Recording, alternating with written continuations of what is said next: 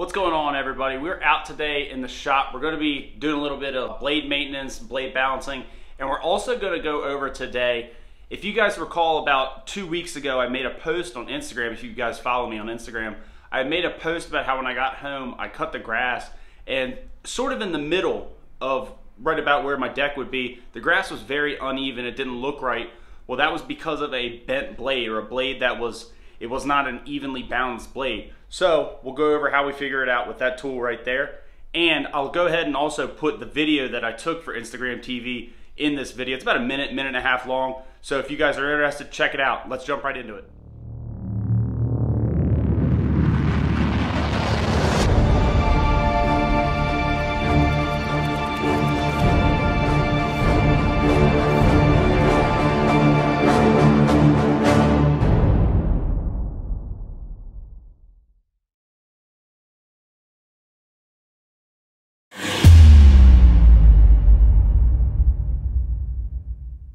So I got home this evening and cut the grass really quick. I really wasn't going for anything pretty or fancy. The stripes are pretty off, but there is something else you may notice just from the start of this video that is off.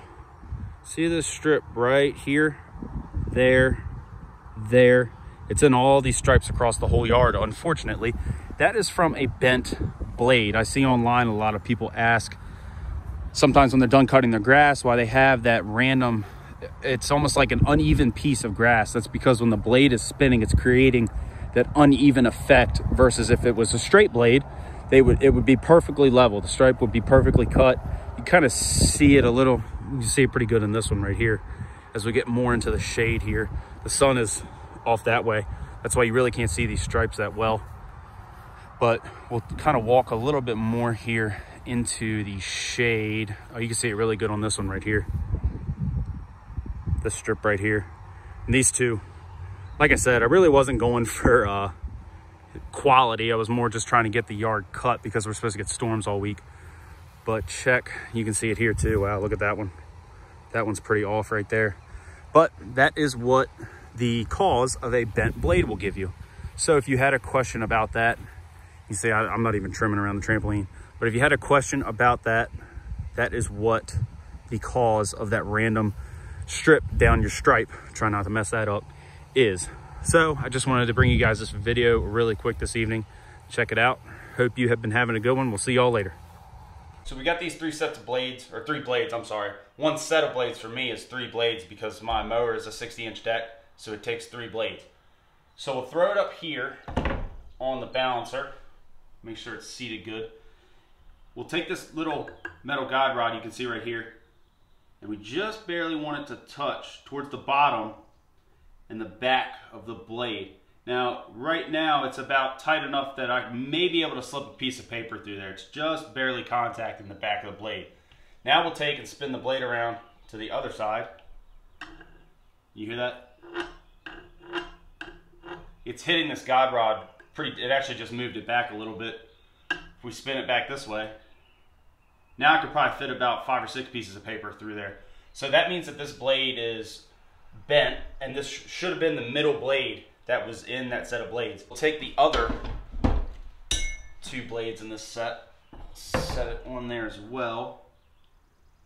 And we'll do the same thing. We just barely want it contacting the back of the blade. Now we'll spin it to the other side, and it's about the same distance from each side, so it's not contacting, and there really is no significant gap. So that means that this blade is good to go to keep being serviced.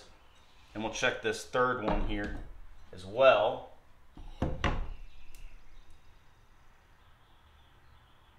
Could just barely fit about a piece of paper through there. We'll spin it around the other side, same exact thing. So that means this blade is good to keep being serviced as well. So we'll throw this one back up here, and I'll give you a little bit closer of a look as to what I meant exactly. All right, so we've got the guide rod right about there. Trying to get a good angle on it. See, it's just barely touching, so we'll spin it around the other way.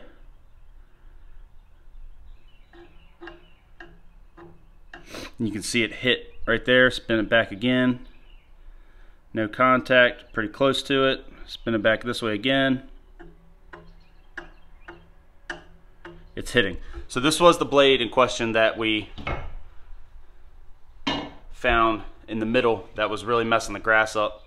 I just kind of try to push this back in. This cone allows for all kinds of different diameter holes of blade to be put on there.